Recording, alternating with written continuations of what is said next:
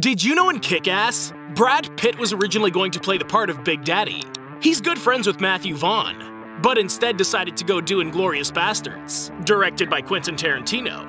He didn't have to regret his decision either because Inglourious Basterds ended up being widely successful, grossing over $320 million in theaters worldwide, which is over 3 times what Kickass made. The film also received multiple awards and nominations, including 8 Academy Award nominations, and was Tarantino's highest-grossing film to that point.